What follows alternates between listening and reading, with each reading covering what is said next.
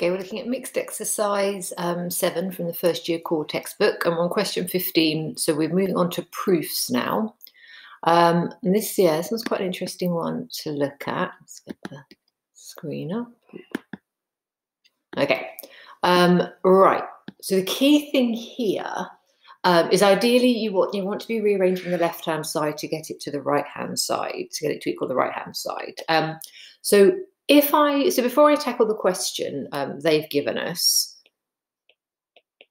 I'm going to write down actually a different looking question, because this is actually the same technique. So for the question I have just written down, if you spot that numerator is the difference of two squares and you factorize it, you could then cancel through by a minus b, and you would be left with a plus b.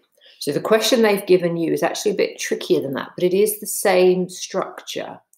So on the one I did, I had, sorry, let's finish writing this out before I start. Okay, so this is the question that they've given us, right?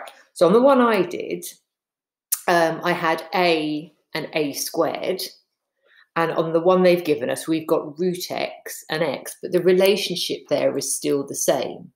X is root x squared, and then root y, so y is root y squared. So although they look quite different, and as I said, the one you've been given is harder for sure, they are actually the same structure, which means I could factorize that numerator to root x minus root y times root x plus root y.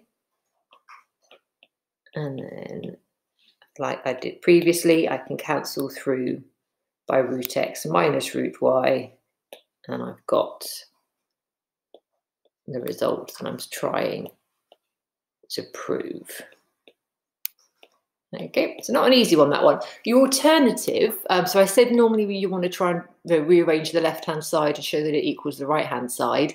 If you did struggle with that, because that was quite a hard one to spot, your alternative starting point, I guess, would have been to multiply up by the by the denominator. So you had root x plus root y on the right-hand side. So if you multiplied up by root x minus root y and then expanded those brackets out and showed that you got x minus y when you expanded those brackets out, as long as you were clear, that should be acceptable as well. Just quickly check how they've done it. Yeah, so actually they've sort of almost done a combination of the two. Okay, as long as you're clear and you're working, you should be fine.